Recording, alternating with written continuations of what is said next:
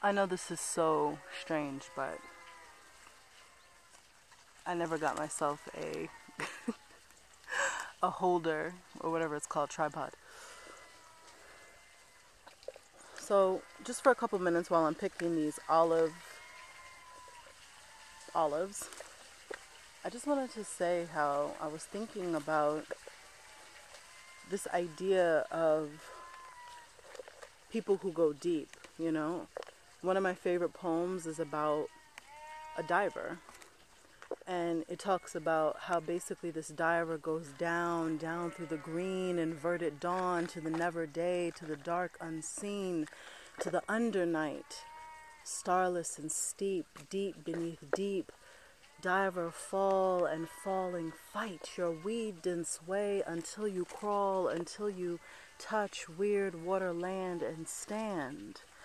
Diver, come up through the green, into the light, the sun, the scene, but in the clutch of your dripping hand, diver brings some uncouth thing that we could swear, and this is the main point, that we could swear and would have sworn was never born or could ever be anywhere. Blaze in our sight, make us see. And I said it kind of quickly, but this poem always touched me because it was just this idea of going into the unknown, going into places where others don't want to go. And when the diver did this, he brought forth something that people would have previously denied. They would have said nothing like that exists. Nothing like that is in this world. But because he was willing to go deep, he brought forth knowledge that previously was not known or people were not aware of. It was known, but not to the masses or not to people, you could say. Because, for example, the Creator knows everything, and maybe other types of creation would have known. The point is that this goes in every area. Those who go into caves, those who go deep into the earth, those who go into space, even though I have my doubts as to whether we ever went to the moon. We've never been back since. But either way, going into outer space, going into outside of the earth as we know it, those individuals bring back knowledge.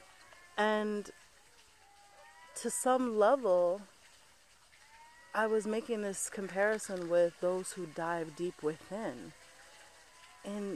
into the silence that is within, into that space of the heart, those who dive into the connection with the Creator, those who dive into the spiritual knowledge, the knowledge that truly gives life to the soul, truly gives life to the spirit.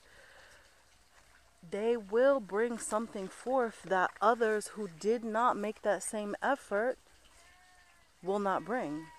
They will have an awareness that others don't have. They're going to gain knowledge that others have not gained because they took the time, they made the effort, they delved, they went deep.